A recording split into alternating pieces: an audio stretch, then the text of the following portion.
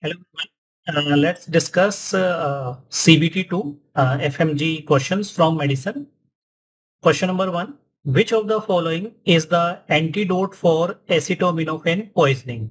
So answer will be N-acetylcysteine because it increases the level of glutathione, and because of that byproduct of acetaminophen will become non-toxic. So answer is C. So that is a specific antidote for paracetamol toxicity or acetaminophen toxicity. Question number 2. Which microorganism is most commonly associated with peptic ulcer disease? So answer will be H. pylori, and main GIT condition it leads to gastritis, chronic gastritis. It causes peptic ulcer, and mainly it is the duodenal ulcer which is more commonly associated with H. pylori infection. It causes CA stomach as well as malt lymphomas.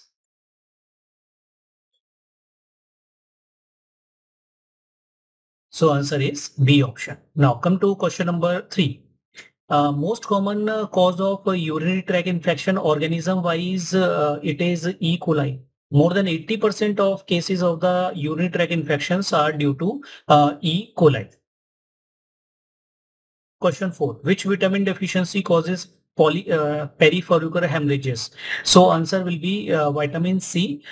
This leads to a typical salt and pepper appearance of the skin, as well as it leads to scurvy, like bleeding gums will be there, and also the perifollicular hemorrhages around the follicles. Vitamin A deficiency leads to night blindness as well as immune dysfunction. And B12 deficiency leads to macrocytic anemia as well as neuropathy. It also causes subacute combined degeneration of the cord. Vitamin D deficiency leads to osteomalacia. Question number 5. Most common cause of hyperthyroidism worldwide is autoimmune, that is, it is due to Graves' thyroiditis. While Hashimoto's thyroiditis leads to hypothyroidism, not hyperthyroidism. And subacute thyroiditis has phases like first it will cause hyperthyroidism followed by euthyroid state, and maybe convert into hypothyroidism phase. Thyroid adenoma do cause hyperthyroidism, but it is less common than Graves' disease. That is the autoimmune condition. Now, question number 6. Most common mechanism of anemia in a patient with CKD. So all of these can lead to anemia, like iron deficiency and folic acid deficiency is due to decreased absorption from congested mucosa of the intestine, from congested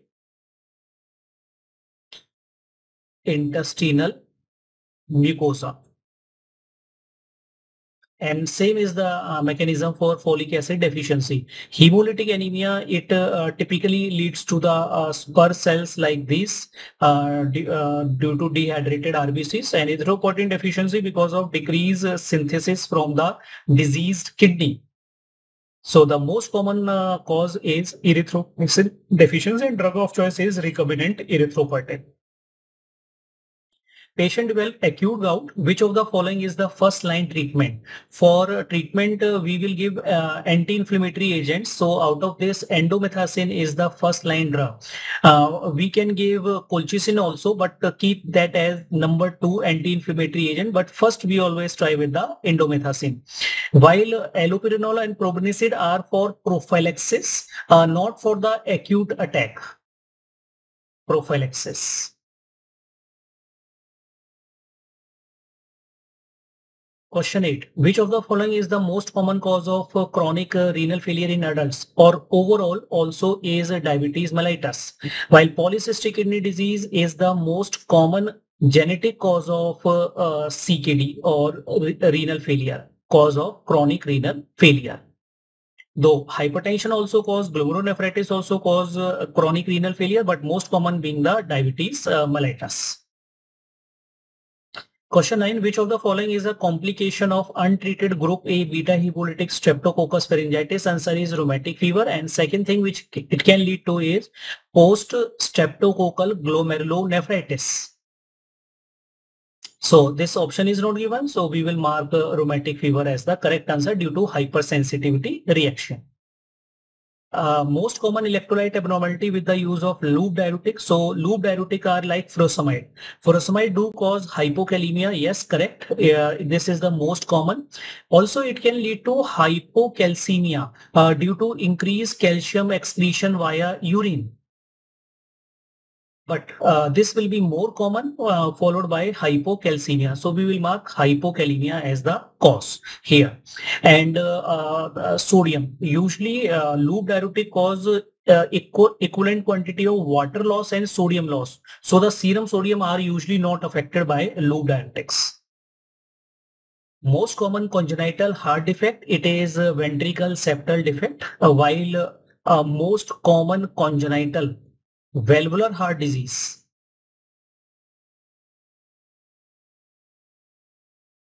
will be bicuspid aortic valve.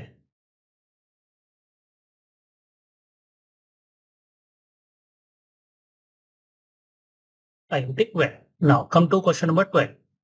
Which condition is characterized by cobblestone appearance of mucosa of the intestine? Cobblestone means ki there will be horizontal ulcerations and vertical ulcerations. So it gives the typical cobblestone appearance. This is seen in cases of Crohn's disease. So B will be the correct answer here. Main site of iron absorption is divalent metal transporter. So that is located in the duodenum. So primary site of iron absorption will be duodenum. First line treatment for type 2 diabetes out of these is always metformin. Insulin will be add-on therapy for type 2 diabetes if a patient is not responding with the medications or if there is any renal failure where we can't give oral hypoglycemic agents. 15. Which anemia is characterized by deficiency of intrinsic factor? Deficiency of intrinsic factor leads to pernicious anemia. Early sign of increased intracranial pressure. The first sign is always headache, though bradycardia, hypertension, and irregular breathing do occur. Breathing. So this classical triad is known as a Cushing reflex in raised intracranial pressures. Question 17. Not recommended as the first line treatment for the hypertension. So first line treatment for hypertension mnemonic is A, B, C, D, out of which V is not the first line agent. So we give ACE inhibitors. A stand for either ACE inhibitors or ARBs. B is beta blocker, C is calcium channel blocker, and D is diuretics. So beta blocker will not be given. So these are first line treatment only in cases of angina patients or patient who is having hyperthyroidism induced hypertension. Question 18. Classical finding in a rheumatoid arthritis is swan neck deformity. So the swan neck deformity is the flexion at DIP joint and extension, hyperextension at PIP joint. Like this is a DIP joint, this is the nail, and this is the distal interphalangeal. So flexion will be there, and at the PIP joint there will be hyperextension. So this is swan neck deformity. Most common cause of pneumonia in adults is always streptococcus pneumonia. Indeed, this is the most common cause overall of the pneumonia. While mycoplasma pneumonia is the most common cause of atypical pneumonia. And Legionella is the most common cause of atypical plus nosocomial pneumonia.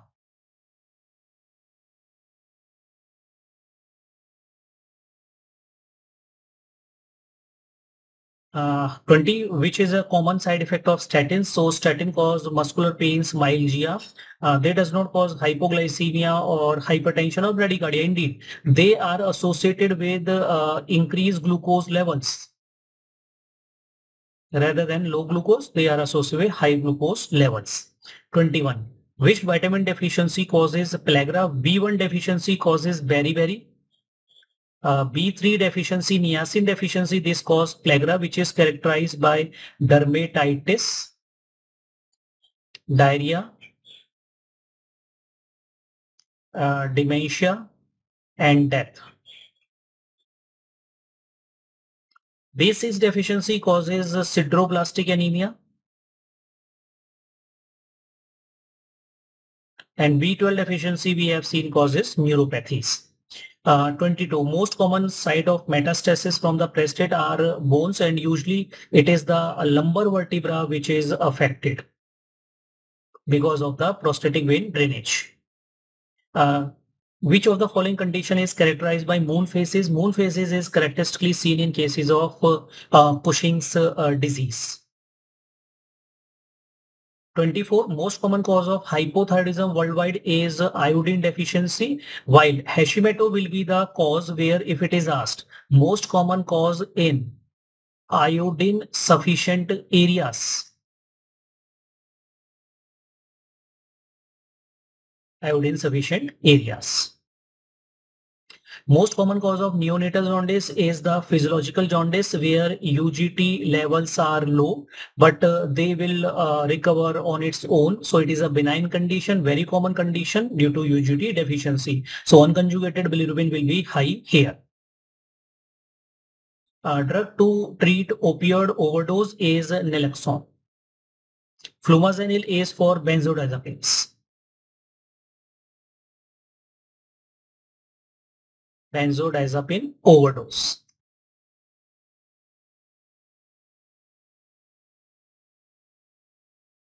Twenty-seven. Bamboo spine on the radiograph. Bamboo spine is the fusion of the vertebrae, and that is typically seen in cases of ankylosing spondylitis, the typical feature. Hallmark of acute pericarditis is ST elevation in almost all the leads with a concave upward morphology, like this. Concave upward morphology, and it is seen in almost all the leads except like lead V1 or AVR. Presenting most common presenting symptom, answer is most common symptom is dyspnea, without which the diagnosis of the pulmonary embolism should not be made. Question 30. Most common cause of sudden cardiac death in young athlete is HOCM, while myocardial infarction is the most common cause of sudden cardiac death overall. So these are the questions. If you have any doubt or queries, you can put in the DAMS Telegram group. All the very best for your exams.